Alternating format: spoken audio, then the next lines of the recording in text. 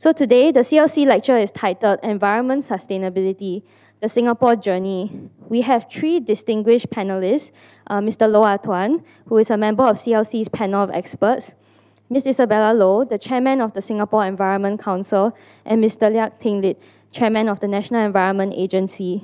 So the format of today's lecture will start off with a sharing by each of the panelists, followed by a Q&A session with the audience. The lecture will be moderated by Prof. Paulin Straughan, sociologist with the National University of Singapore. For those who are under 50 years old Singaporeans, and for those who are from India, and you'll find that this is Singapore. This was Singapore. The widespread poverty, unemployment. And the next few slides, I'll show you what Singapore was like. This was a slum, if you like, a squatter slum, houses without proper sanitation, wastewater discharged into the water courses, drains, and it landed up in river and so on. Next this is Chinatown. You look at Chinatown today and Chinatown then, it's totally different. In the daytime, it's a pasar pagi, what is morning market. Refuse, litter, you name it, we have it. It's very poorly, it's very poor. And then this is also a close-up shot of a stallholder in Chinatown. Poultry slaughtering, can you imagine? All the awful blood and so on go down to the drain, and finally end up a river, and then river ended up, sometime ended up a water reservoir also. Therefore, that is the situation in Singapore. I'd like to share with you one story. And this is to us in the Ministry of Environment. At that time, not only it generates smell, problem, water pollution, and public health hygiene standard is not very high.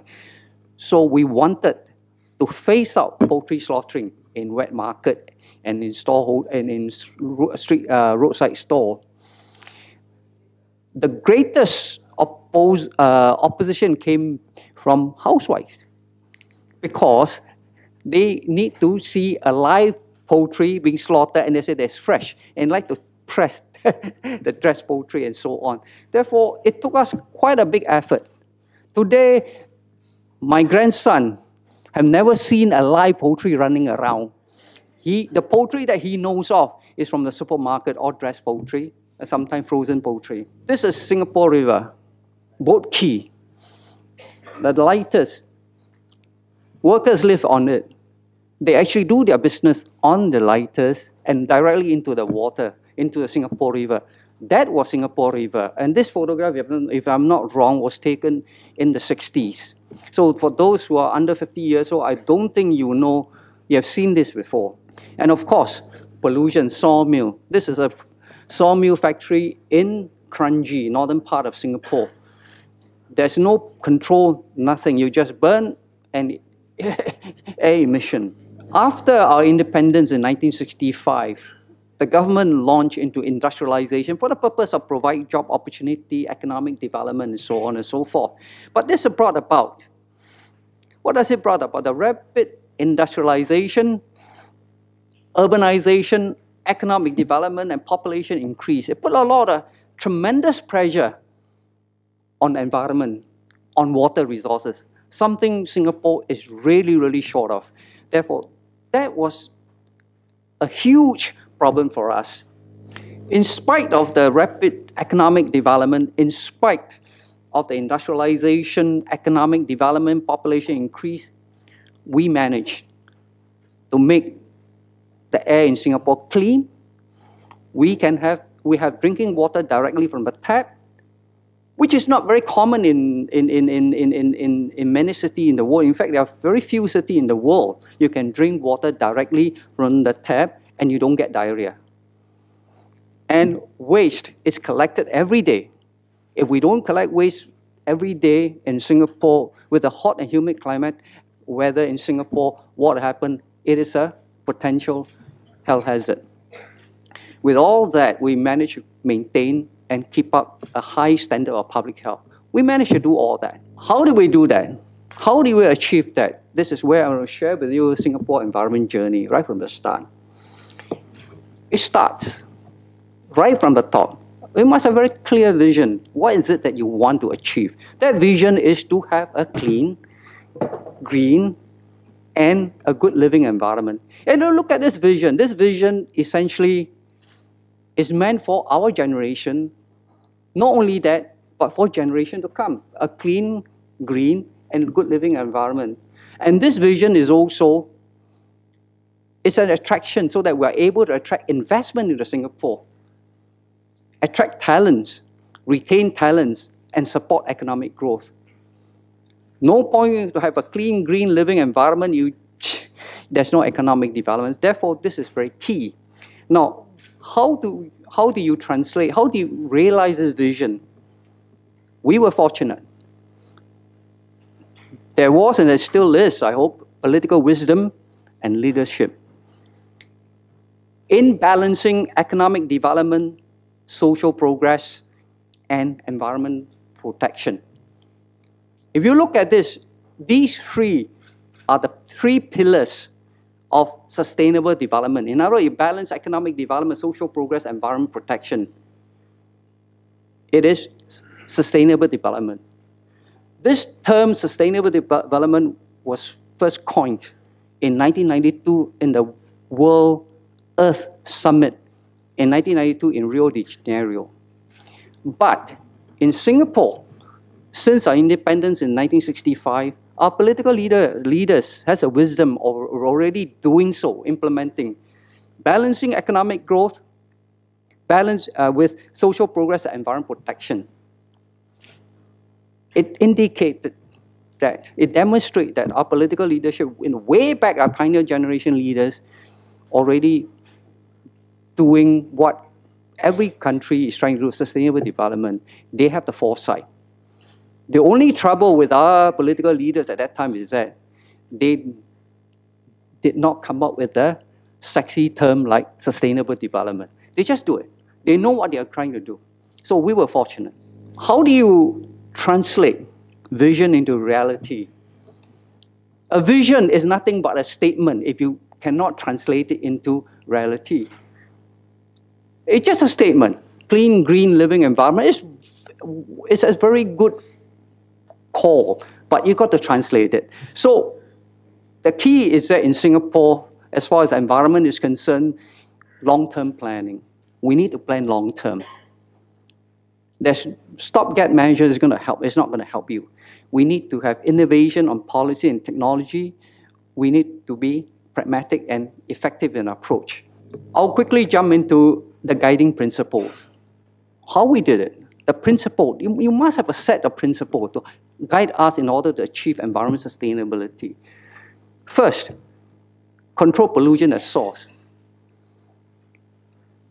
End-of-pipe solution is not going to help you the problem. Singapore in the 60s and 70s, we are competing with cities like Hong Kong, Taipei, Seoul, and so on. They went ahead very fast because they developed first, they try to clean up later. Now, this approach has several problems. One, you damage the environment to begin with, which may be irreparable. Two, by the time you want to clean up, it is too costly, way too costly. Three, you may not even have a space to put in pollution control facilities in order to control, to control the waste discharges.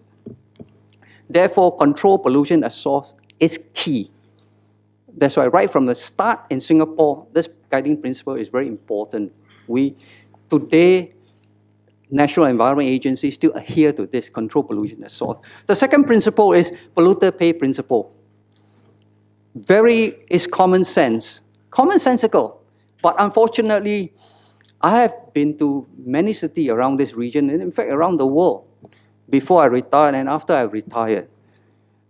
And this common sense is not common at all.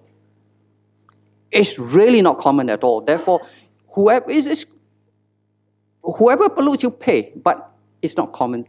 This common sense is not common at all. But Singapore, we adopted this guiding principle. Third is that you must preempt and take early action. Therefore, we must see what's ahead of us and we take early action. Prevention is better than cure.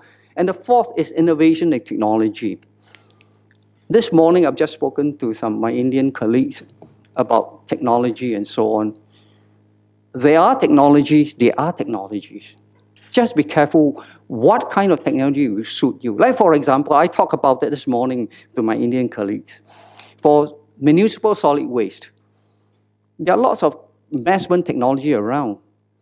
So if you use fluidized bed technology, and it's a very good technology, but it's not suitable for this type of waste. Therefore, I've seen fluidized bed technology plant for municipal waste incineration in China totally fail. You can't do that. Therefore, you got to be a bit... You see, the industry will try to sell you things. Believe me, you talk to the practitioners, they will tell you otherwise. Then resource conservation. In Singapore, we're limited resources, therefore you got to go. Resource conservation is a guiding principle. Environmental ownership. To me, beside environmental planning, this is the key. All through my 35 years professional career in the Ministry of Environment, National Environment Agency, this is the key. Because Singapore doesn't belong to PAP government or Ministry of the Environment or National Environment Agency. Singapore belongs to all of us. I was in charge of littering at one stage in the 80s. I was so fed up with those guys littering. They got caught, I pulled them out. I said, do you simply throw things in your house? He said, no. Then why do you do that outside your house? The reply came back, appalled me. Their reply was, the government will clean it up.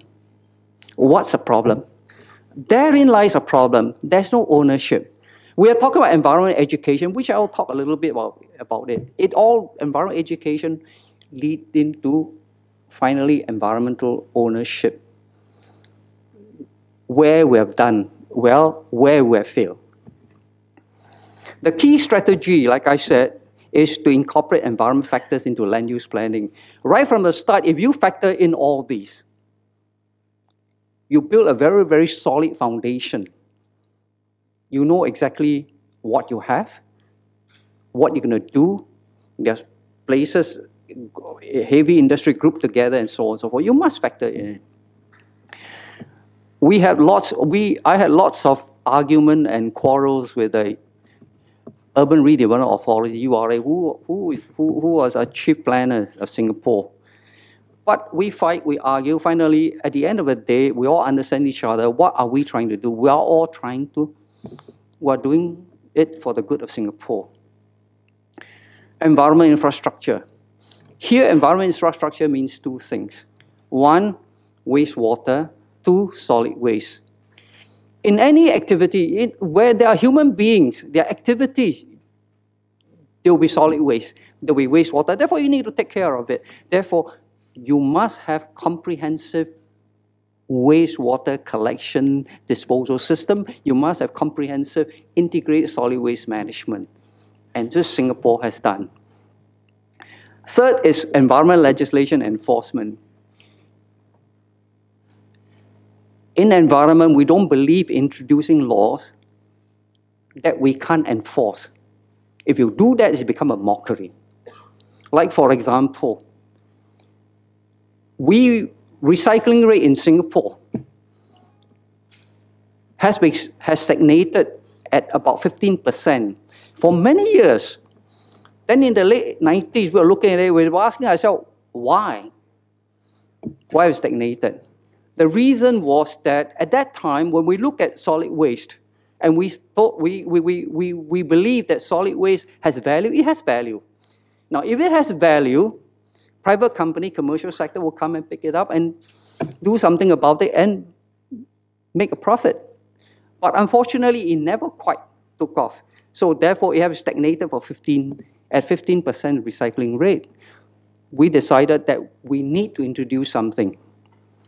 to do it. The quickest way of doing it was to, what do? The quickest way is to mandate it, legislation. You can't do that because how are you going to go into somebody's house? 85% of population live in HDB, high-rise estate, to enforce it. Therefore, we say no. We go through education. It's a long and painful process, but that should be the way. Environment monitoring is air monitoring, water monitoring. You must know what's the quality of water, what's the quality of air, in order for you to know whether you have done well or done wrong or so on, and also to do future policy. Environment education. Like I said, environment education means 3 levels. The first level is communication. I tell you what is it. Explain to you what I want you to do. After you have understood that, hopefully you understood that, the next level, then we say that we engage you. We create activities, game, and so on, so that you have better understanding of the message. And after that, we empower you. And that's a difficulty. That's tough. If you're empowered, you see somebody litter on the street, if you go and apprehend the guy, then we are there. We are not there yet. The critical success factor is building up environment infrastructure. Communicating the vision, our vision. Building capability and capacity both in the private sector and the public sector. And we must adopt a very practical and cost-effective measure, efficient approach. Now, we have done reasonably well in terms of performance, but we're not perfect. There are challenges to overcome. Like Singapore is small, limited natural resources, high living density, rising consumerism, rising expectation, aspiration, and so on. And we are getting a lot of pressure in the global stage to do more. Therefore, there are still higher standards to achieve, and there are greater awareness and better behavior that we need to do. So we have, as far as environment performance is concerned, clean air, clean water, and so on. Yes, we reached a KPI, but we're moving towards environment sustainability. What can we do? What will Singapore be like in 50 years from now? I ask myself this question. I shouldn't be asking myself this question because I'm a retiree. I let my NEA colleagues to answer this question, but I thought hard and long about it. These are my own opinion. Hopefully, if you don't agree with me, please bear with me. I think the key challenges are 2. Climate change. It brings about extreme weather. For example, it brings droughts, it brings flooding, rising sea level, and so on. Now, can you imagine prolonged drought? What are you going to do? Unlike oil and gas, you get international market, you can buy water, buy oil or gas. But water, you don't have such a thing. And worse still, all the past data about rainfall may not be relevant at all. Therefore, what you already are doing to increase the capacity, increase water supply, do it now. You are just bringing forward that plan, do it now, increase, to prepare for it. So climate change is a key challenge. I'm just using rainfall drought as an example. The second challenge is complacency. It may be the cancer of our society. You see, I look at my son. He was brought up very differently from I was brought up, right? When I was brought up, I don't have telephone, I don't have television, and so on. So he don't have car. When he was born, yes, the father has a car, a television, and so on and so forth. It's a given to them. It's a given. Singaporeans expect that this is what it is. So people become complacent. The government becomes complacent. The society becomes complacent. If we are not careful, Singapore is not careful, what will happen is that you'll go down. Therefore, these are the 2 key challenges I think that will face Singapore the next 50 years in environment sustainability. Now, look, going forward, we need effective, wise political leadership with a clear vision, balancing economic, social, and environment. Carry on with that. We need that. At times, we need to tweak it to become better. Public service, effective administration, using sound economic principle in policy making. One government approach, very important. Break down the silo mentality, one government approach. Get the good guys in, get the scholars in, and we need to have a good public service. Private sector, we need to partner, because the government need to partner private sector because of the technology, because of the innovative, the way they do things, and so on. The people are better educated, they see more, they go out and they want more, a different aspiration, and so on. Therefore, we need to engage them much, much more in terms of get them to be to have an environmentally responsible lifestyle, environment culture. With this, then resource conservation, 3R, energy efficiency, all that, yeah, you need to do. Important, because Singapore is small, Singapore got no resources and so on. Got no natural resources, I mean. Then research and innovation, the opportunity for green technology, energy, water, climate change. I'm pleased to say that since I retired 9 years ago, there's a lot in this area that has been done in Singapore. My personal belief is that let's have a bit of fire in the belly, let's do more. Let's have stretch target, don't be afraid. I've been threatened by minister to sack, the minister threatened to sack me before I retire with a pension. If you believe what you in yourself, you believe that what you do is good for Singapore, you don't have to worry. Even if I got sacked, I'm quite sure other governments in the countries of this area will pick me up, and private sector will pick me up. Don't worry about it. Global leadership, we have come a long way. We may not be the best, but we are ahead of many, many cities.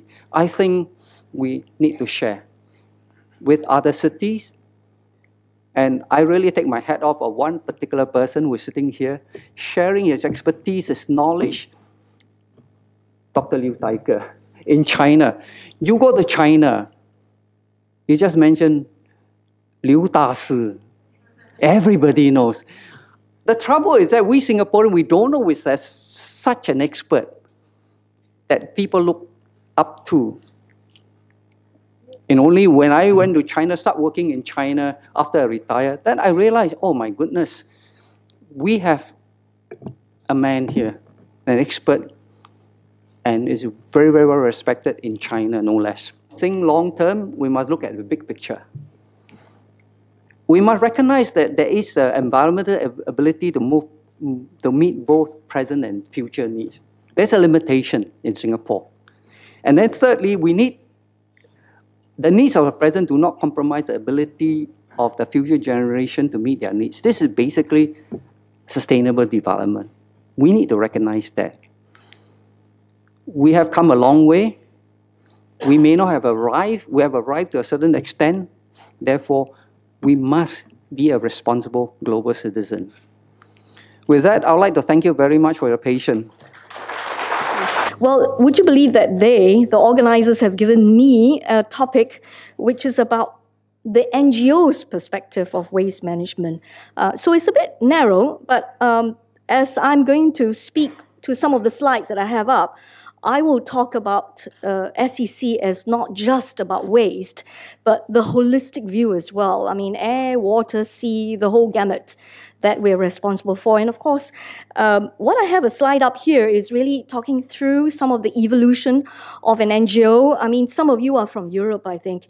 You balk at this because it looks a bit weird that the government actually gave birth to an NGO.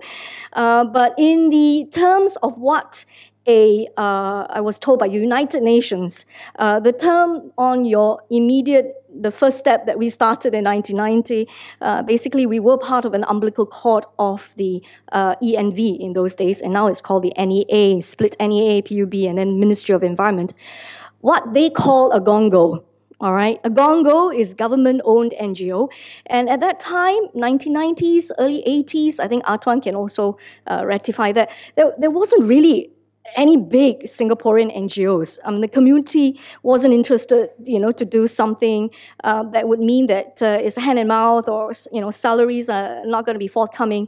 So an NGO of this size was needed. Actually, it was basically formed out of the Rio de Janeiro summit, right, at that time that we needed to form one. So that's the history behind SEC. And over the 5 years of evolution, it became a full-fledged NGO, and it needed to be a full-fledged NGO so that we can stand on our own and raise funds, etc. Sometime about 1999 onwards, it evolved into what we call a bongo. All right, now you call it a bongo. Again, it's a United Nations term. It's called a business NGO. So we have recurring income in the organization that provides the sustainability that's needed for an NGO to do our work. We're not an activist, but we do advocate in terms of some of the activities that we do, whether it's the haze or whether it's to do with water and the need to basically galvanize communities. So I hope that this is quite an interesting evolution. And of course, today our mandate is to drive greater awareness, just not in Singapore, but to the region. And that's why some of our recurring activities are to do with green labeling and what we call green consumerism, not just in Singapore, but in the region. So without further ado, I've got to give you a report card, what we do, so that we show you some of the 3 pillars of our activities, accolades that we actually give to companies and individuals. We're independent, you see, so we're a voice that, there's no favors. It's basically we say you're good, right in the face, or you're not good. So we reward and recognize individuals and achievements, and we also tuck in what we call a lot of activities that we do over the years, which have volunteerism in them. And the other thing that we're starting to do is actually to look at more the activities that are related to the region. So whether it's to do with looking at environmental journalism, nobody's in the space, so we actually are rewarding environmental journalism that actually do report the right things. We're also a member of GEN, which is the Global Eco-Labeling Network, RSPO, which is for the palm oil, and as well as the FSC, which is the Forest Service Council. So without further, just that my 3-minute advertisement, if you can allow me to, before I go straight into some data that is not Googleable. I'm just looking at some young, people at the back, and no, you cannot Google some of these slides. We produce them, okay, but good references.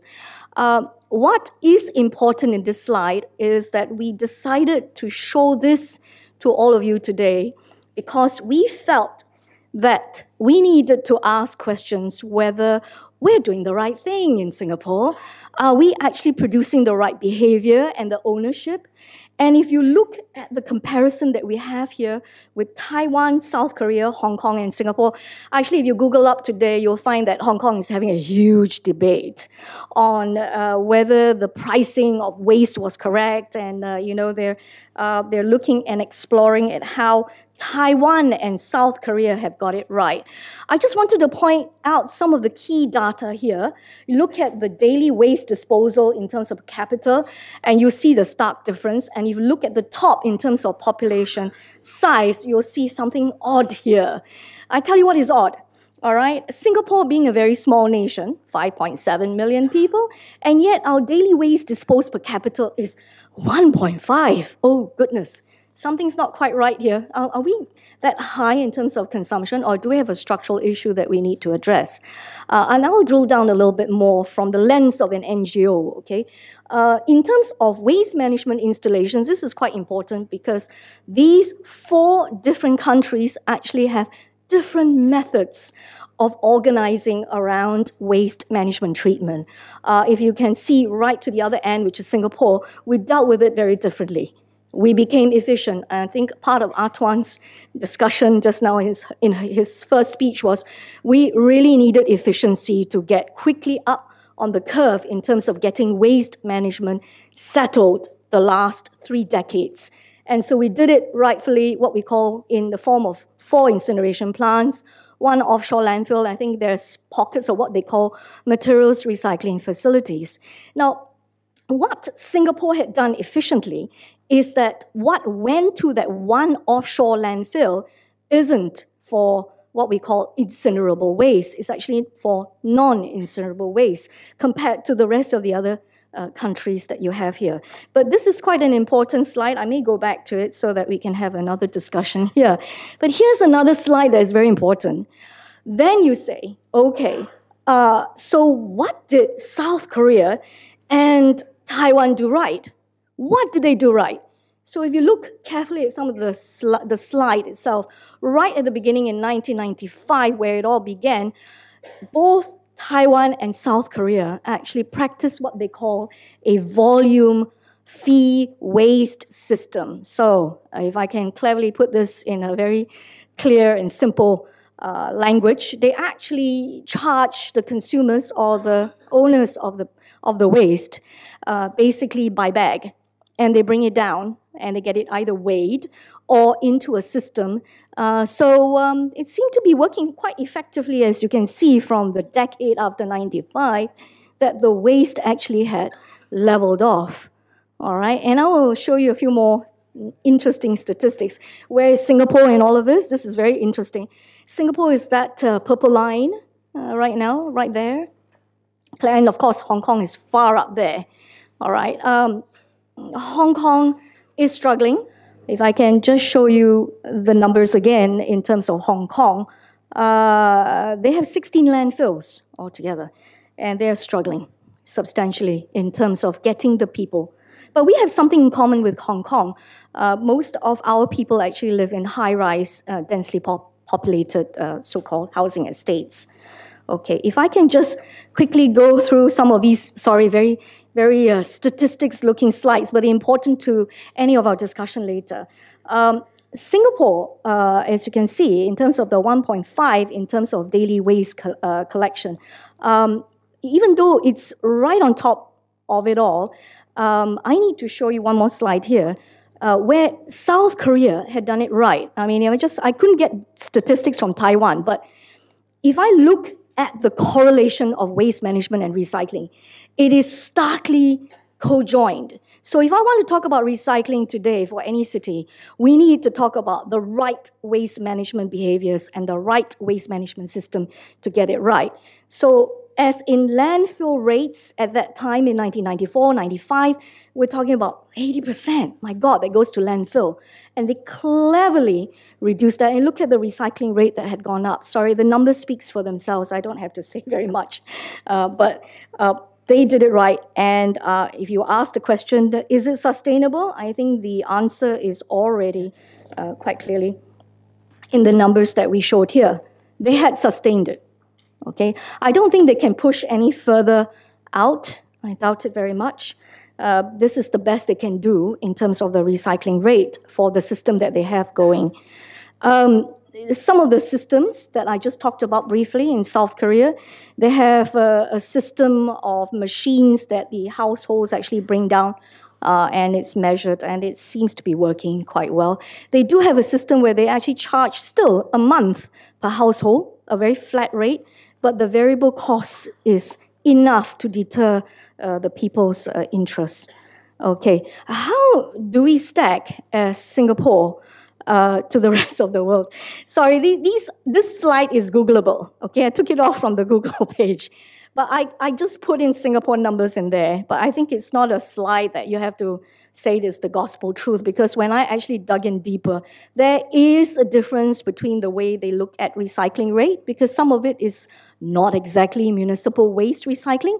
Some of it is actually colored with what we call construction and industrial waste. So, but whatever it is, Singapore is still far better than the other part of the continents today, which is basically America and Latin Americas. I mean, we're still okay in terms of our recycling rate. Right now, it's about 61%.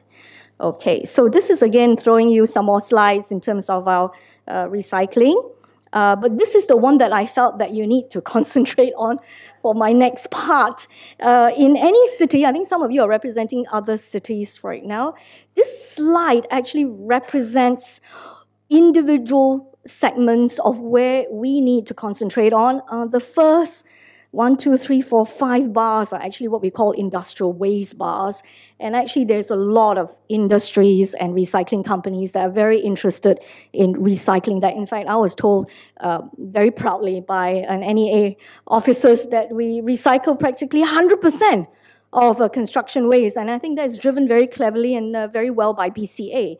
But as we go down towards the right side of the waste stream, you'll find that starkly there are a lot that we haven't really covered in terms of recycling activities.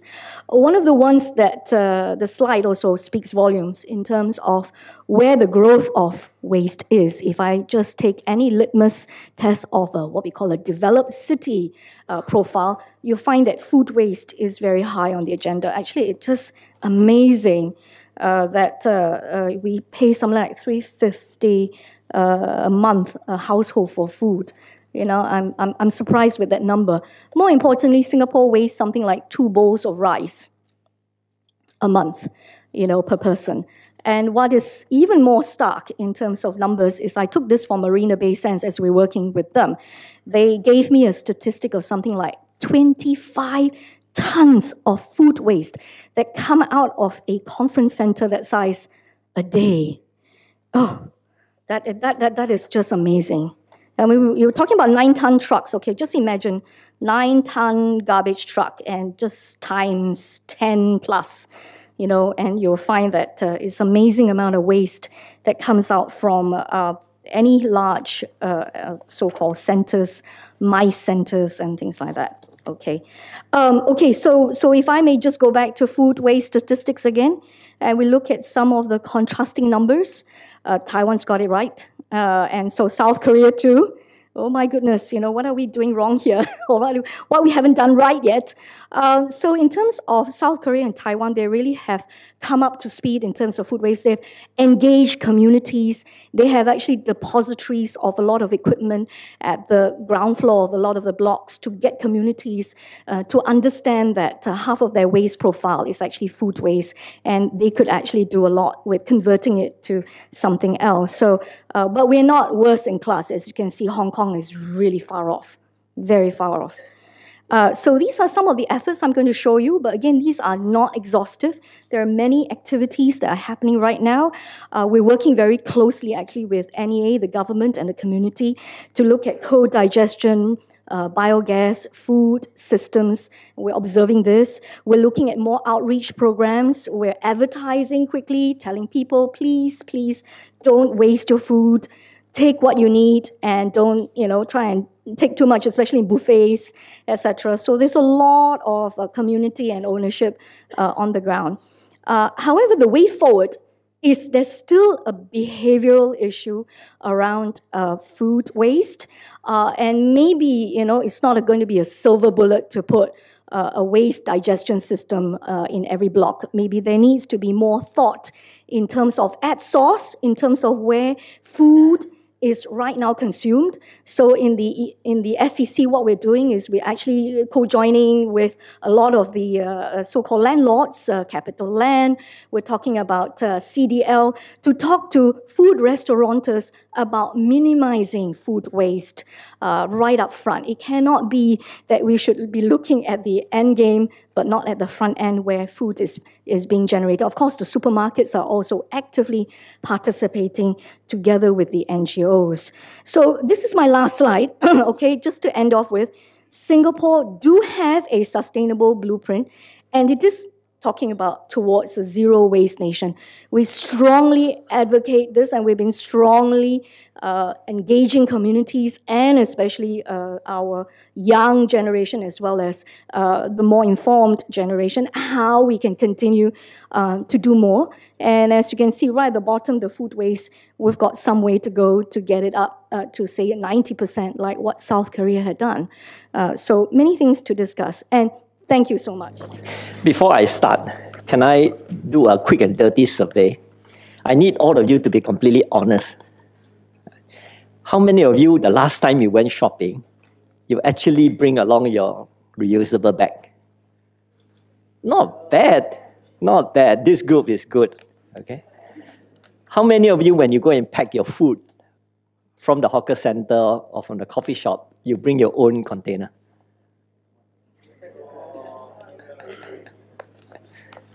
Now a bit less. Thank you. Thank you for your honesty. I told the chairman that I don't have much to add after Ah Tuan and Isabella gave their talk because I agree with everything they said. So can we just adjourn for discussion? I think because of the effort of the first generation, Ah Tuan particularly included, because he is one of the 10 who got the gold medal from Lee Kuan Yew for cleaning up Singapore. And of course, Dr. Liu and his colleague of that generation that completely transformed Singapore. Singapore is where we are. Singapore is not bad. But I think if we are honest about it, we are not great. We are mediocre. Right? Among the first world city, I think we are average. If we talk about sustainability, we pale by comparison with Taiwan, with many other cities. Most people don't think very much of it. Most people don't care enough to actually do anything about it. In terms of cleanliness, littering continues to be a huge problem. Right? And if nothing else, we look half decent in terms of cleanliness because we have armies of cleaners sweeping after us. In some places in Singapore, the town council is cleaning 3 times a day. All right? And if you want to see what truly Singaporeans are, in terms of cleanliness and behavior, wake up a little bit earlier. 6 o'clock in the morning, go and have a look at some of the HDB area before the cleaners start their work at 6:30. And then you see what we have. And in the hawker center, despite all the effort we put in, the majority of the people do not clear the table, do not return the tray, even if the station is right smack in front of them. This is the reality. But we go around feeling quite comfortable with ourselves, we are okay. I'm here basically to state the ground that I don't think we're okay. And I hope those of us who are here will dare to dream of a future for Singapore that is different from what it is today. And then I hope there are enough of you in this room to actually say that I can do something. During Ah Tuan's time, I heard fantastic war stories about the challenges they face, to clear up Chinatown, to build all those things. If you all have time, I urge you to ask them for private tutorial. Because when they sit down and explain to you what actually happened is, he didn't have time to tell you all the fascinating thing that happened, all right, for Singapore to get the way it is. But I saw his guideline that he put up. It was relevant then, completely relevant today. Because if Singapore is going to move forward, we really need to do almost identical thing all over again. So what is it that we need to do? I think we need a very different perspective. I often get the feel when I met many Singaporeans who, like Ah Tuan put it, who are getting complacent. When they look at something, they see it, they define it as a problem, littering problem, lack of participation problem, and it's problem. The problem is when we look at problems, our perspective narrow.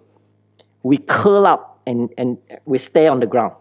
We're not looking up in the sky to dream of something bigger.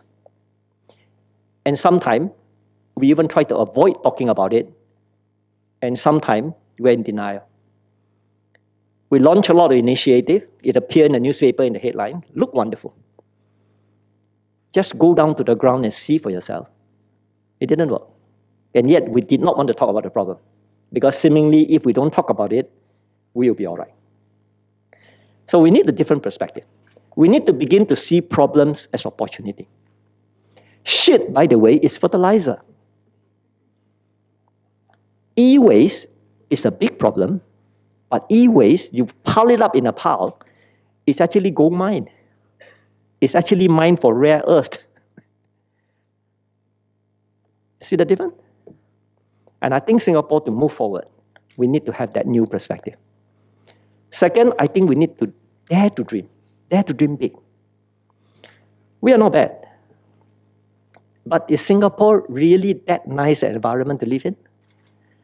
There were some articles about noise pollution just 2 days ago in the newspaper. I live in an apartment on the 8th floor next to the PIE. I can tell you, noisy like hell. Okay. Serious problem with noise pollution. Do we want to talk about it? You want to do something about it? Do we dare to dream and say, can we together create paradise on earth? In my mind, my paradise on earth, from my bedroom, from my living room, I look up, I see greenery. I see beautiful clear water, not greenish algae filled water. What I have birds singing, butterfly fluttering. What else? Oh, peace and quiet. Oh, one more, it's nice and cool. I can sleep without turning on the aircon. I could go jogging. I could do outdoor exercise 12 o'clock at noon. Okay? Immediately, a lot of people will say, that's impossible. Can't be done. Really? You look carefully somewhere out in the world, somewhere, including in Singapore, what I just described to you is already happening. Someone make a comment that the future is already here. It's just not evenly distributed. While many people are either dare not dream or they say it can't be done and spend all their time explaining why something cannot be done, there are people out there that are busy doing it and they are achieving all those results that you say cannot be done. So let's paint that picture of paradise on earth. Because only when you have that dream, then you will start thinking about how do you want to get there. Later at the point of discussion, if you want to challenge my point, we can discuss a bit more. Do we dare to aim for a goal to say that the sun never hit the ground at noon? Right? The sun doesn't hit the ground at noon. And I can tell you, if we can achieve the sun never hit the ground at noon, I think the temperature will be about 5-6 degrees less than what it is now. If you have not done so, this weekend, why don't you go to MacRitchie at about 11 o'clock and get in there? Do you know that you can actually have a wonderful time even at 11 o'clock when the sun is almost completely up? Because in that kind of environment, you can have a nice and cool environment, which is very, very pleasant. Can we do that and create that for the whole of Singapore? Do we dare to aim and say that this Singapore is a zero-waste society? Now, in nature, there's no waste. In nature, the output of one species is the input of another species. I went trekking in the mountains up in the Himalayas. And the guide, there was an awful smell in the valley. So the guide brought us to go and see the remains of a dead buffalo. Himalayas, buffaloes they're almost the size of a little elephant, right? Huge animal. And the guy told me that the buffalo that we were staring at actually died about 3 days ago. In that 3 days, the Himalayas vultures have come in, actually stuck their head in and removed all the innards.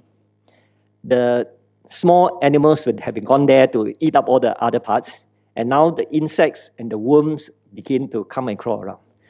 And the guy told me, within about a week, the whole thing will disappear. In nature, they recycle everything. Waste actually is a human concept.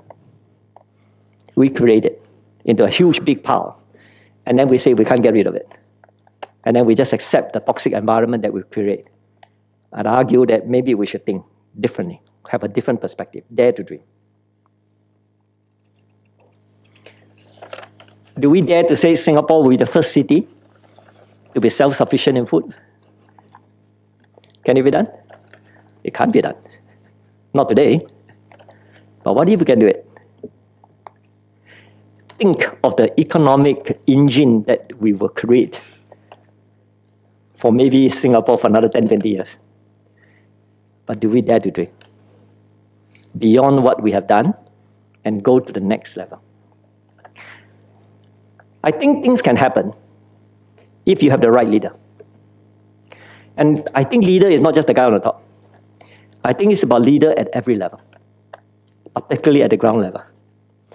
Because without the right leaders, nothing will happen. But with the right leader, things can happen. The mayor of Central CDC, Dennis Phua, gave a talk to her staff, and she said this: we need leaders with the 5 C's. Her 5 C's is commitment, courage, competence, and she said character, and finally, completion. Can finish what they can start. All right? And I like that 5C. We need that if we want to create a world that is quite different from what it is today. I think we must have a courage to stretch. I think too many people today, their starting point is, I want to make sure nothing goes wrong. By the way, if your focus is nothing go wrong, you should just lie in bed and don't get up, because nothing will go wrong. I think the focus should be, how can we make great things happen? But to do that, you must have courage. Otherwise, you wouldn't have the stretch goal. You wouldn't have something inspirational to aim for. I think part of the competence is the people in charge must be on the ground. I think there are too many people who love having meetings in their office, write beautiful papers, great theories, but it doesn't work on the ground. When I ask for tutorial from my seniors, about what happened in the past, they often cite examples of Lee Kuan Yew, Goh Keng Swee, Hao Yong Chong and all.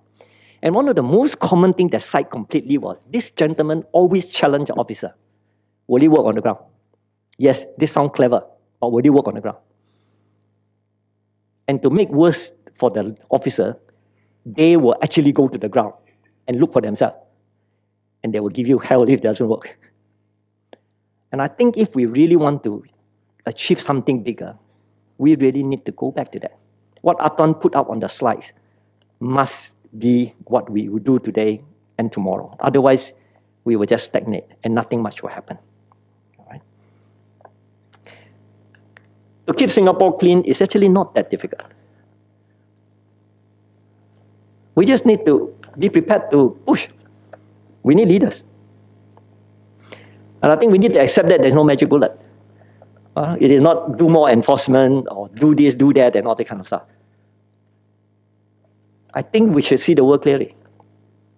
It is not the X theory, everybody should be punished. It is not the Y theory, everybody could just be loved to death and then they'll be fine. And oh, by the way, there are some technology zealots who believe that somehow technology will solve all the problem. All right? I come with this automatic AI and all these things, they will solve all the problem for me. Nothing like that will happen. I think like Ah Tuan just said, you got to find things that work. Combine all the things together, particularly behavioral science. How to make people do the right thing. It's about shifting the whole social norm. I think it is about getting a society that takes responsibility for themselves. Paulin did a survey for NEA about 10 years ago, and they found that Singaporeans admitted that about 2/3 of the population, they are the good fellows. They never litter. But 30% say that they will litter when there's no convenient dustbin to be around or when nobody is watching. And then there is a small percentage that will always litter, even if they're dustbin. So I call them the good, the bad, and the ugly. You can't treat them all the same. I think we need to persuade the good not only to continue to behave well, but to advocate for it, to put pressure on the rest who do not behave properly to behave. Remind people, please don't litter. Please return the tray. Stand up for it. The bad, better behave better. And I think it is a role of the government to punish the ugly who refuse to change. Because only then we have a holistic solution, and I think it can happen. Then Singapore will be clean. But bottom line, the government can't do it. It is you and I, all right? As individuals, as managers, as leaders, we play our role. My challenge to everyone here, dare to dream big.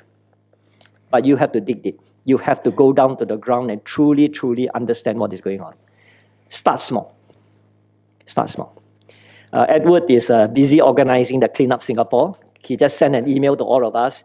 6th and 7th of May, please gather your colleagues to go and pick litter around your company or your school and your neighborhood. I hope all of you will join him. All right? Start small. And then act very fast. And I challenge all of you, don't just say that you care about the environment. Actually do it. All right? Don't pretend. All right. By the way, you know why I wear a green shirt today? Because some people in the government think that green transportation is painting our bus green. I think you need to do a little bit more than painting your bus green to be called green transportation.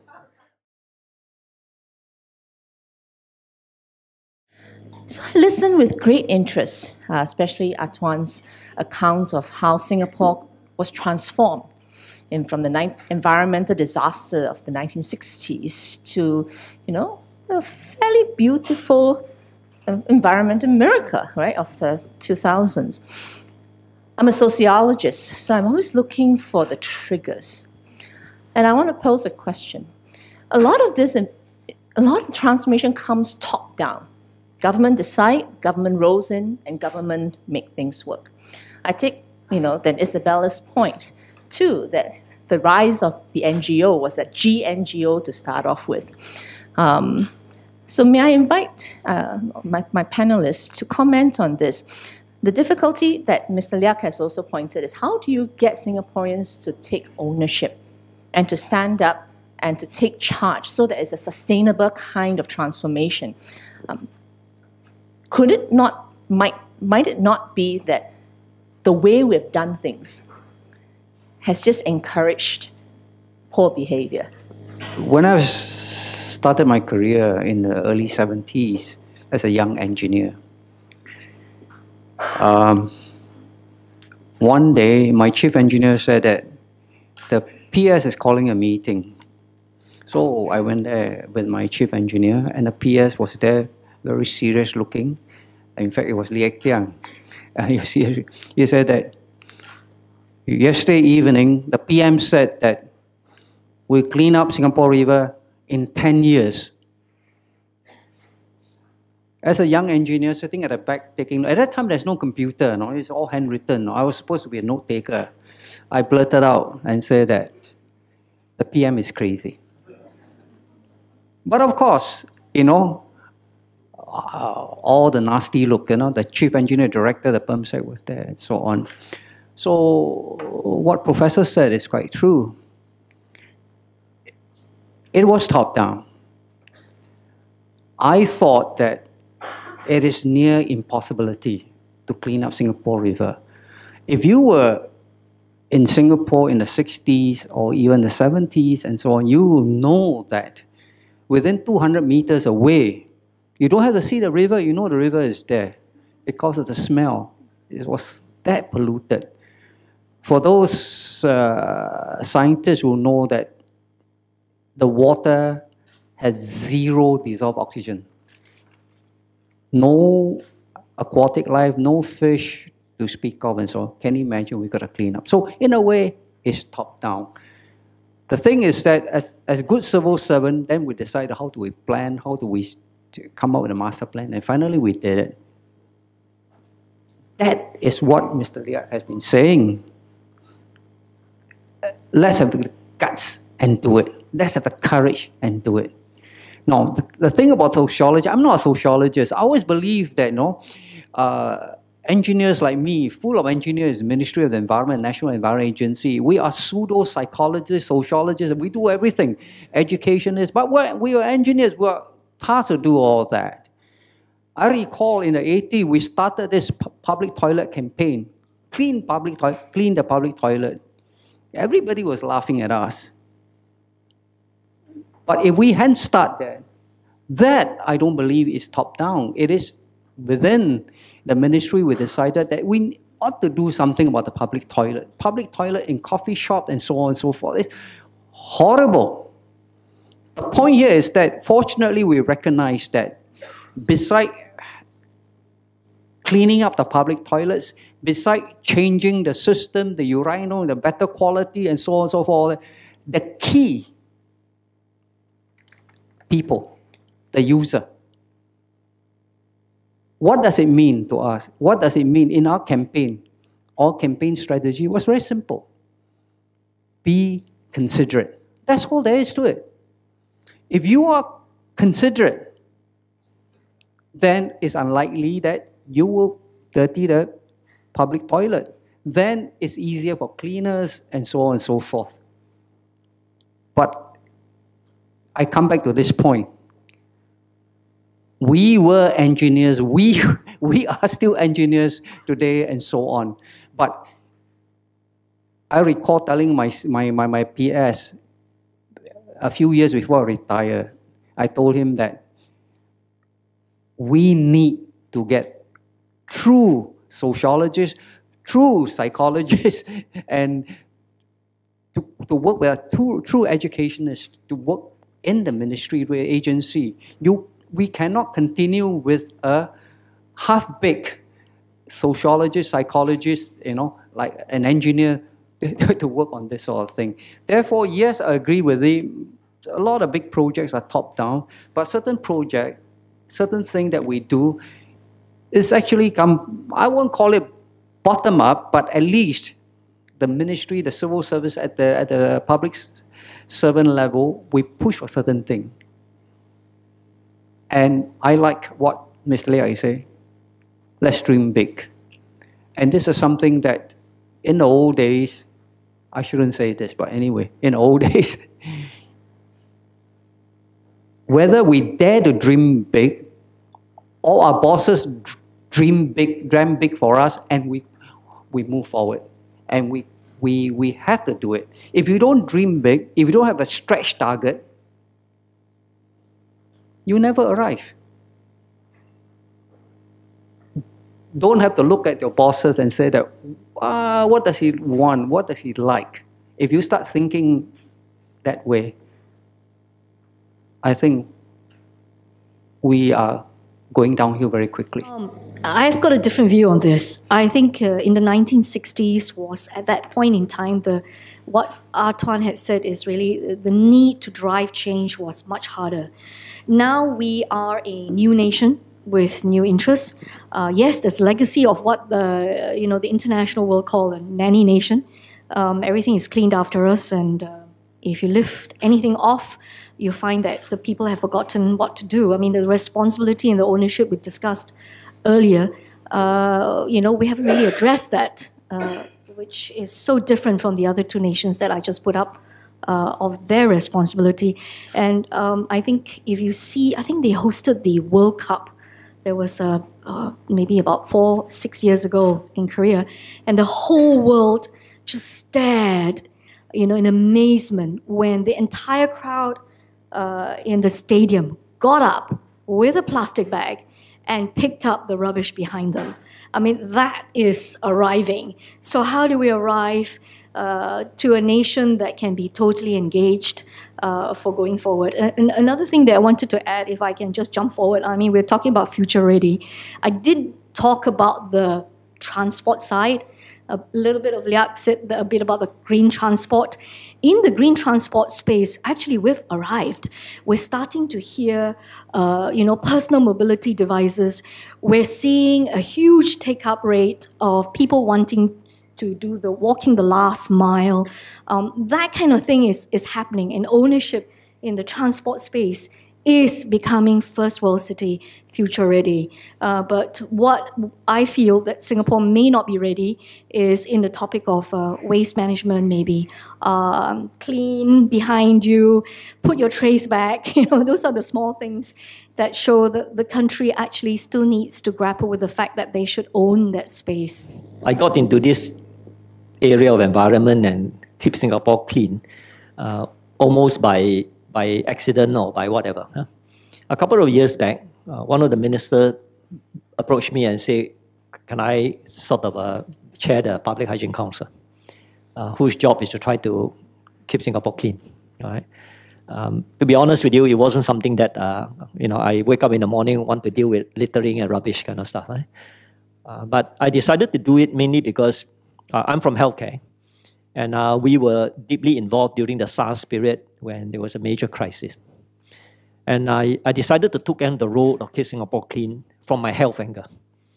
Because if we don't change our behavior, particularly in the public toilet, the next time the pandemic hit, we are going to get really, really whack.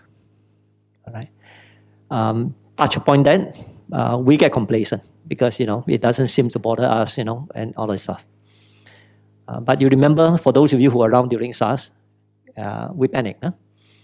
SARS was nothing. It wasn't very, very commutable, so it wasn't too much of a problem. It just attenuated and then it disappeared. The next time, we may not be so lucky. All right? Next time, you will find a large number of people dropping dead. You compare our public toilet, for example, with Japanese public toilet. It's a world of a difference. More recently, I go to Korea, I go to Taiwan. And by the way, even in many Chinese cities, including the second-tier cities, their toilets are cleaner than Singapore. All right? So for the Singaporeans in the audience, open your eyes, and I hope you get concerned and do something. But back to what Prof was asking about, is it because the government have done too much? I think so. The problem with having a super efficient government who is very responsive is that whenever the citizen complain, the civil service react in what is expected of them. Dirty, I clean. Dirty some more, I clean some more. So people start saying, the place is dirty. Town council didn't do a good job. Town council's fault. No one looked at the neighbors who litter every day and say, actually, it's the neighbor's fault. It became a government fault. And when people start saying, oh, I litter because I can't find the dustbin. Not enough dustbin.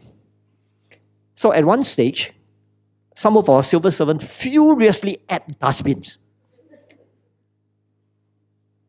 Until one day, when people challenge me and say, not enough dustbin, and I ask an audience like you, and I say, have any one of you been to any cities in the world where you have got more dustbin than Singapore? Then everybody took a pause and say, actually, yeah.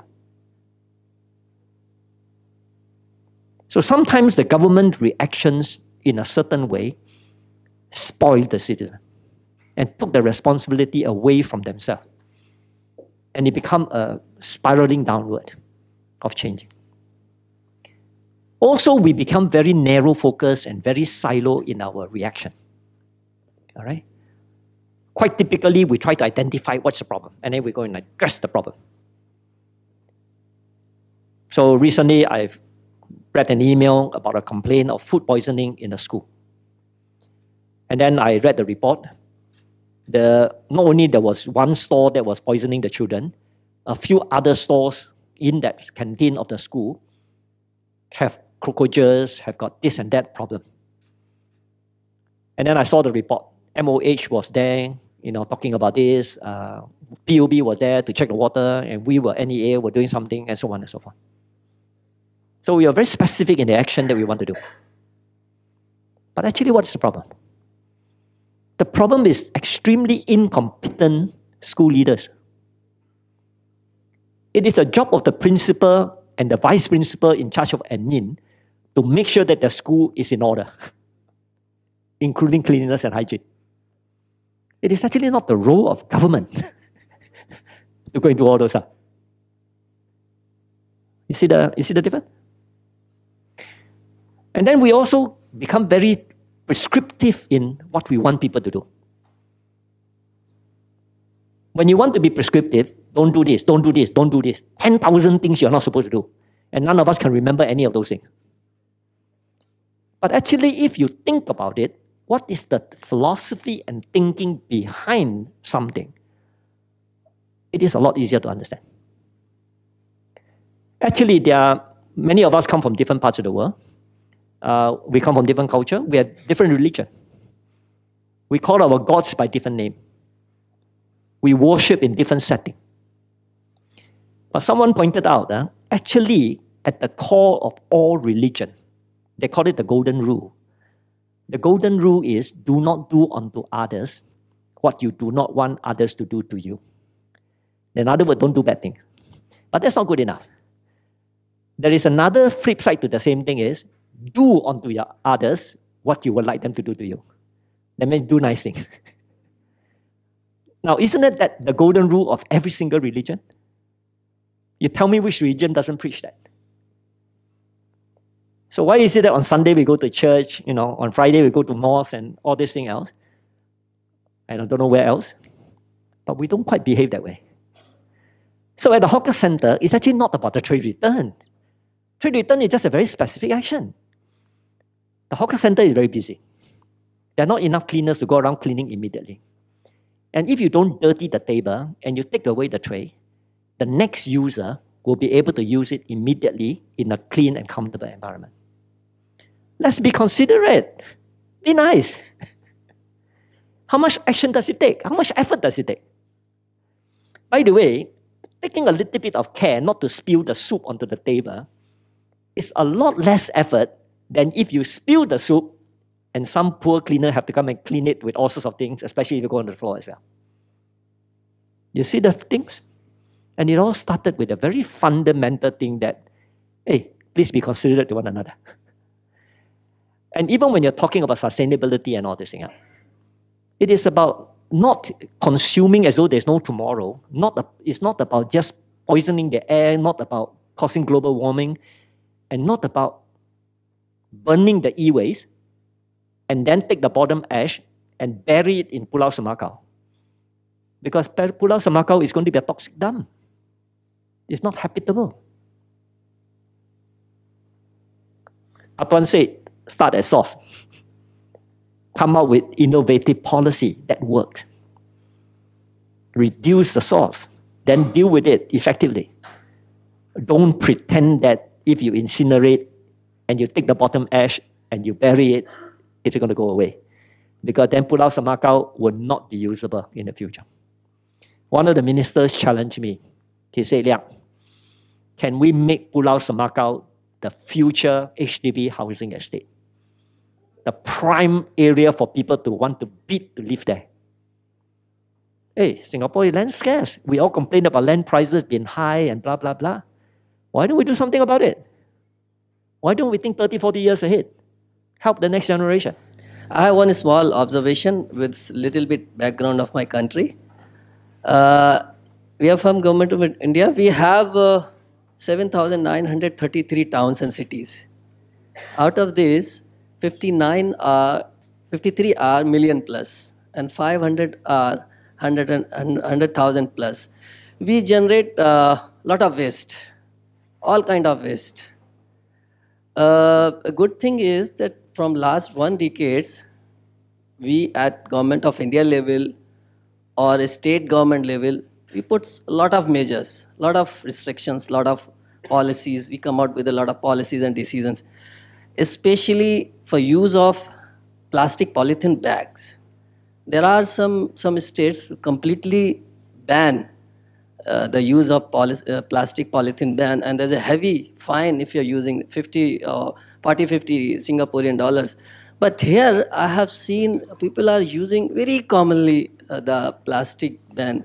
I have just small queries that do you have any policy, any rules to restrict the same? Or if not, what is your future? Because if you will not stop, one day it will be a mess. Thank you. Plastic bags is non-biodegradable.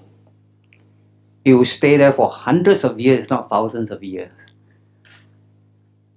But plastic bag has value in the sense that it is a resource that you can convert it into energy. Electricity. So in a way, if you can get enough plastic bag, you can convert it into electricity. Therefore, there's some recycling. Okay, that's a fundamental principle. Look at Singapore. In Singapore, since 1999, almost all the waste from household, including plastic waste and so on and so forth, are collected and incinerated at the waste-to-energy plant to generate electricity. Okay, no dioxin is being emitted because of technology and so on and so forth. Be sure of that. Therefore, whatever plastic bag that is missed collection, if you like, leak out to go to the sanitary landfill is very, very small proportion. Therefore, it is not a big problem in Singapore. We recycle it. You must recognize, we recognize the fact that plastic bag is very, very useful in terms of hygiene. 85%, about 85% of Singaporeans live in high-rise flat. And all of them in their kitchen there's a rubbish chute to throw down. So can you imagine after dinner, you just your leftover food just throw into a rubbish chute, and your rubbish chute will be dirty, full of cockroaches, rats, and so on. Therefore, we promoted that you tie your food waste into plastic bag and then drop it down. It's clean. Now, having said that, Ministry of the Environment then recognized that it is not environmentally friendly to use excessive plastic bags. That's why the philosophy and the principle that is adopted, the strategy adopted by the Ministry of the Environment or National Environment Agency then, I'm not sure about it now because I'm no longer in the system, is take what you need. Don't be excessive about taking your plastic bag. That's all there is to it. A side story to this is very interesting. At that time, I was trying to get the supermarket. Why not charge them 5 cents or 10 cents per bag?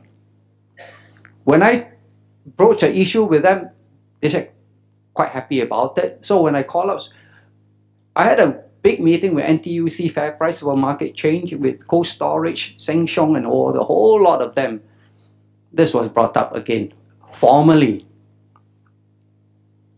Everybody said no. Unless the government legislated, so that level playing field. We don't want to look at this Singapore, when we want to do something, it must be the law. No, we don't do it. So therefore, what we do is that we just say, take what you need, don't be excessive plastic bag. That's the reason why we do not ban plastic bag in Singapore. We allow plastic bag to be used because plastic bag is generate electricity. Ah Tuan, I beg to differ. I beg to differ because things are not working. Things are not working.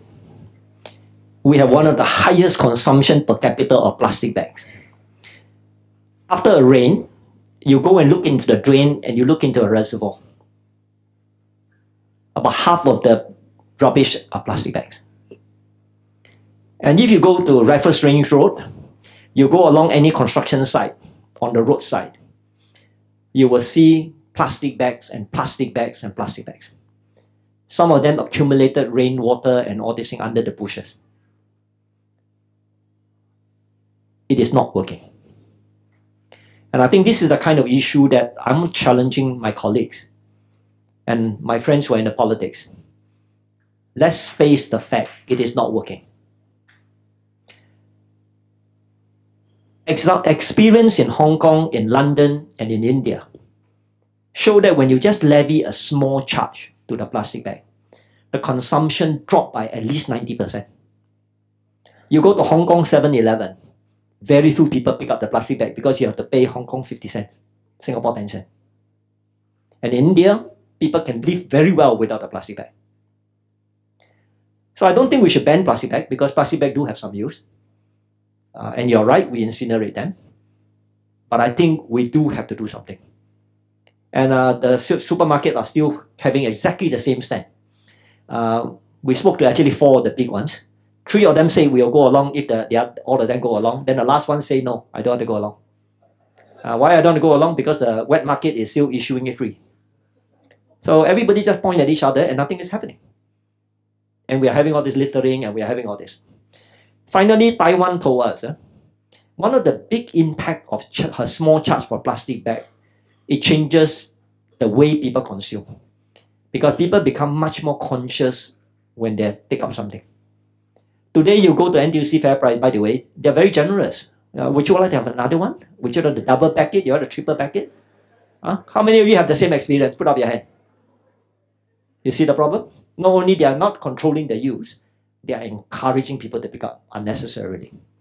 So this is one of those policies that didn't work, and I think it's about time for us to look hard and then say, let's try to find a way to make it work. All right. Can I just have the last say on this? We started this plastic bags campaign thing in the, I think mid-80s or late 80s. During my time, we plucked the low-hanging fruits first. We've done a bit at that point of time. I recognize the problem. There's still a problem. We have done certain part already, so there's further improvement to be made. My NEA colleagues, our former colleagues are here. I think leave it to them. Your chairman is here. He just threw you a big challenge. We hope. Now your job to make sure that, you charge with just plastic bag in order to get a 90% reduction. Thank you. Yeah, just make a final comment here. Actually, at SEC, we're working very closely with NEA on this subject matter, just like what Liak said. It's back to this item that I brought up in one of my slides. You can see pay by weight. The entire ownership changes. So same thing in terms of the result for the recycling and as well as the result for plastic bag. There really is a strong need for us to change the way we think about plastic bags. Actually, quite interestingly, to add on, disruptive technologies are coming on, and it's coming in large scale, actually. You see a lot of little red mart trucks moving around. People are delivering the goods. Supermarkets have to shrink in size. You got the Amazon.go, I think, and a few other new concepts of supermarkets coming around the corner that would actually challenge these hypermarkets and the way they function. So hopefully through the changes of disruptive platforms, we can leverage that actually to change the mindsets of the consumers. I'm a believer in weakness as well as strength. So we all probably know someone who is very meticulous at something, and because of that, when something falls short, they're very short-tempered. So bringing it back to this topic, a lot of people have talked about Japan and how Japan has a lot of environmental practices, and they say it's inculcated in schools. But I differ, because if you look a bit closer, Japan has one of the largest gender equality gaps in the whole world. It's ranked like 111 or 148, and this means that like the director level is like less than 2% of women. And so where are the women? The women are at home because until only recently maids are allowed in Japan. So that home, that teaching, the raising the children, the caring for the elderly, and so that's Japan's weaknesses or strength, the gender equality gap. So if you bring it to Singapore, we have a very clean environment, but a lot of people say that our behavior is our weakness. And why? Because we have 200,000 maids, that is 1 in maybe 5 households. We have 70,000 cleaners cleaning our streets. So how, from NEA, can we work in, a political climate when our, minister, or the DPM in 2011 said that we have to respond to every single feedback, and where cleanliness is our competitive advantage? How can we actually face the hard truths? And maybe in order to change mindset, we have to go through a period of some kind of hardship, some kind of hardship where our environment does go a bit dirtier because we have fewer cleaners, we don't allow as many maids. So these are the hard truths. I understand we have to face them, but like we work in a political climate when our top bosses don't want to do anything that the layperson would complain about. So this is my feedback, or this is my observation that I would like you guys to address, because you guys have been working with the top people and you guys probably know what they think and what is important. So yes, that is my observation for you to address. Thank you. I'm not quite sure what the question is, but I think that, I think if you're tasked to clean up Singapore, or you're tasked to maintain a clean and green Singapore, as a sociologist, I would say that that means that you have to come up with innovative interventions, and interventions that are snapshot, quick fix may not be sustainable. So at the end of the day, really, it's about, do you have faith in Singaporeans? And if you don't, then that's very, very sad. prognosis. But if you do have faith in Singaporeans, I do have a lot of faith, particularly in young Singaporeans. I think that, I don't want to put words in Ah Tuan's mouth, but I have a lot of faith in young Singaporeans because I think that a lot of the new initiatives on a sustaining environment, on, what else do they do? Well, aside from that, they take action. Yes, exactly. That's important. They're part of action. So I do think that we have to stop thinking that we are just a bad lot of eggs and then therefore, it's always punitive action, but rather look at the environmental triggers to see what is it that makes us turn left and what is it that makes us turn right. So, for example, food waste. The problem with food waste is that we have this buffet culture. So we need to get rid of the buffet culture, right? Because buffet culture contributes to a big chunk of your food waste. So these are environmental triggers. It doesn't render the individual in it a bad person or untrainable, unteachable.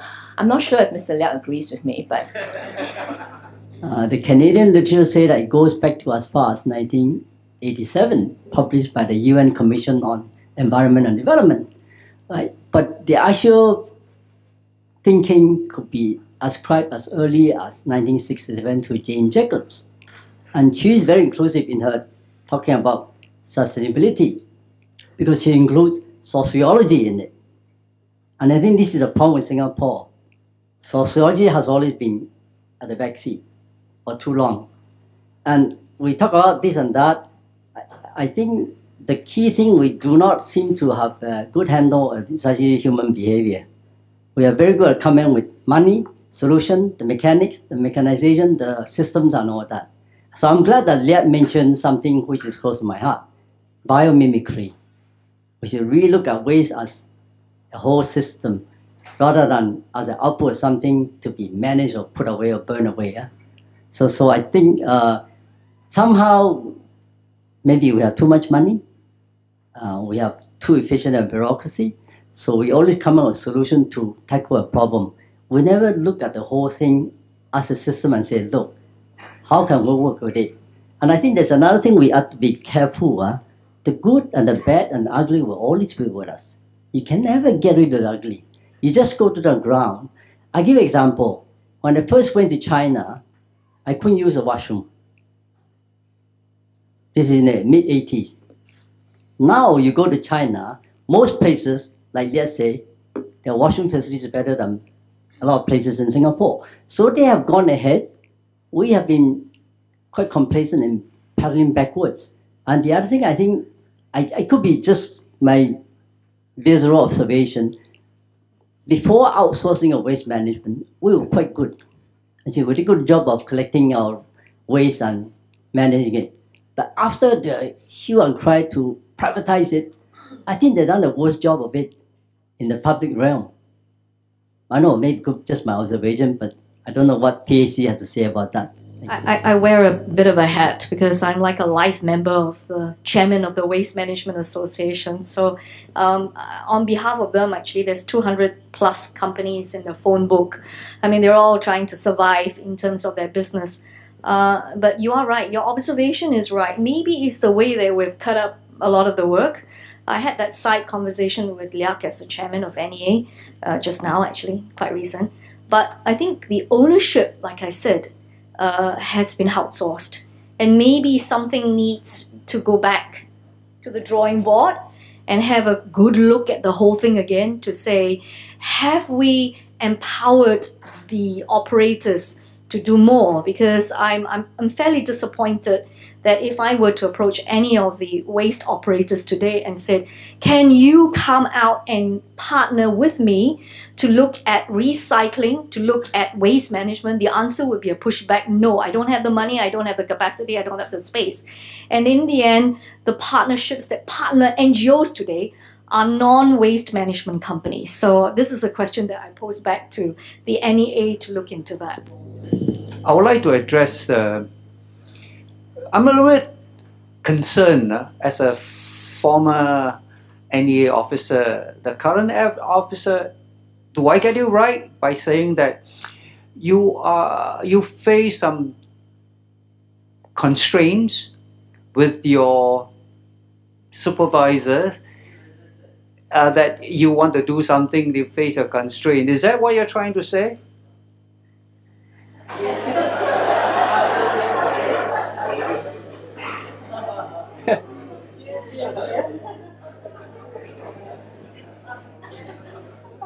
I guess it's more there is also a resistance in the sense that because Singapore is clean and this is our image, that we'll stop at nothing to make it so. And this is like, clean and green is Singapore's image to the world.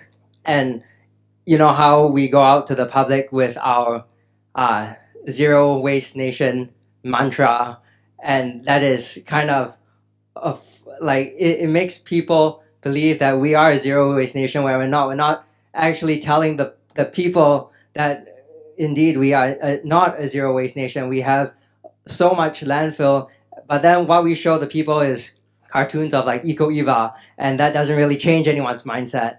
So I do feel that there is resistance. There is a need to preserve our image to the world, and we don't really embrace sometimes a little bit of controversy, a bit of edginess. So that's and there is restraint sometimes because these are seen as rocking the boat, and a lot of people know that that's sometimes a term used when I try to say something like "don't rock the boat." So I'm just wondering, what do you think? No one in this world is completely powerful and able to change things the way they want it. Not even Donald Trump. Yeah, right? Even the Prime Minister face constraint. All right? The ministers face constraint. Perm sex firm constraint. And so you do you. So if you expect the world to line up exactly the way you expect it and support you and smoothen things for you, it is not a realistic expectation. It is not necessarily because people are evil, people are trying to stop you and whatever it is. Sometimes it's because they have that background, they have that experience, they have that perspective which is different from yours. And it's perfectly okay to have different perspective. I'm a great admirer of Ah Tuan. I've gone to him for many tutorials. And you can see his comment about plastic bags is different from mine. All right? I'm a great admirer of Dr. Liu. Okay? I've gone to him for tutorial many, many times. All right? And I think some of the things that he did is something that Singapore really must go back to. But I still don't like your ring road because I get lost when I go around the ring road. But that's life. Okay, I hope you don't get irritated with me for not liking your ring road, right? But so what do? I think you owe it to yourself. Don't waste your life. Think through what is the right thing to do. Test your idea. It may never be completely right because everything that you do will be right to a certain percentage and wrong for certain other perspective. Because everything has consequences, positive and negative. All right? So test your idea, see whether it works, it doesn't work. Number two, go and find the right partners. Agencies are agencies. Departments are departments. But there is no such thing as NPARK's view. No such thing as PUB view. I can tell you different people in PUB and different people in NPARK and different people in NEA have different views. And I dare even say that different ministers in different cabinet, in the cabinet have different views. They may not publicly express their views openly, but they do have different perspective. Look for your partners. All right? And don't be big-headed that you're always right. Be humble. All right? And then test it, try it out, and then start things in a small way. Because very often when you try to do things in a big way, the risk is big. The fallback won't be big. But if you do it in a small way, quietly, sometimes nobody will know. And then when you have accomplished something, there's some result. Then you tell the right people. And we all know the saying, right? Failures are often orphans, but success have many, many parents. Right? So once you have small success, I can guarantee you have a lot of people up there trying to say that they are the one who came up with a great idea. And then if you're a young officer, be clever enough to say, that's that guy's great idea. Oh, hello. My name is Siang. I'm from NEA. Okay, Actually, I was thinking to better control waste generation, right? We need to moderate our consumption and spending habits. So, this is a question for all. Should we reduce the number of shopping centers in Singapore? Thank you. Never mind. Okay, next one. Hi, so yes, we have too many shopping malls. I'm Tai Chong. I am Tai Chong. I'm a marine biologist with the National University of Singapore. I'm also a lecturer in the College of Alice and Peter Tan. So I teach environment and the civil society for my work. So I just have two things. First one being a comment. I'd like to then challenge everyone here to look at the plastic issue again. I think I totally respect Mr. Loh's perspective. So the thing here is that let's consider three other points. First one, we are making the assumption that when it burns, it is totally environmentally friendly. It creates pollution. So you solve one problem, you create one more problem, number one. Number two, we are assuming that the plastics in Singapore end up in the right places, but they don't. I do coasters cleanup for Singapore, and I challenge you to actually go down to Lim Chu Kang. I brought 20 students down. Within a span of 90 minutes, we collected 230 kg of trash, of which 70% of this are either plastics or styrofoam, all over. Right? So you have to be on the ground, and I totally resonate with what Mr. Liak has said. Go on the ground and take a look for yourself. What is the key problem? Right? So and the third thing here is that we're also assuming that plastics appear with a snap of our fingers, but they don't. There is amount of investment of resources required. So if we minimize the use of resources, we use less resources for the in its entirety. So these are some things that I hope all of us will come on and go on to it. And I strongly encourage everybody to go down and volunteer, to go down to the ground and work out something with you. I volunteer with the SEC. So there are about 70 environmental groups here now in Singapore as we speak. So there's plenty of chances for you to go down and take a look. So the question I want to raise now here is, some of you have been to Timber Plus. It's a fantastic technology. They patented the retaining of trays, right? So this is the first time I've been to Timber Plus. People are queuing to return trays. Queuing, so the cleaner uncles have nothing much to do. But this is one example of social innovation that we are looking at. And I think this is some of the common threads that we mentioned today. So rather than waiting for the government to do something, are there, maybe the panel can be able to share some of the social innovations that they've seen worked in other countries or in Singapore that doesn't require a very strong effort from the government and prescriptive effort to say, yes, this works, yes, this does not. And we should ban this, we should tax this, something that, social innovations that truly work for the environment. Thank you. My name is Bernice Ang from Zeroth Labs. I'm one of the newbies to the World City Summit Young Leaders Network. So part of my brain lives in the future, and one of the things I'm really inspired by and excited about is the idea of cradle to cradle or circular economy. And I mean, it kind of marries two of my big loves, technology and design.